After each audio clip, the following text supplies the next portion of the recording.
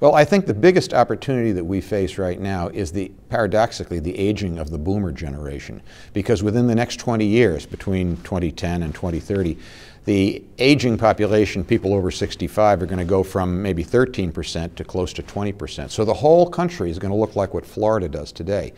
Many people are frightened of that. Oh my God, how can we afford it? We need to turn that upside down and say, no, the glass is not half empty, it's half full.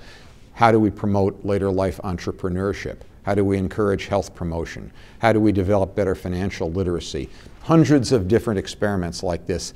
I think that boomer generation is going to be there, 8,000 turning 60 every single day.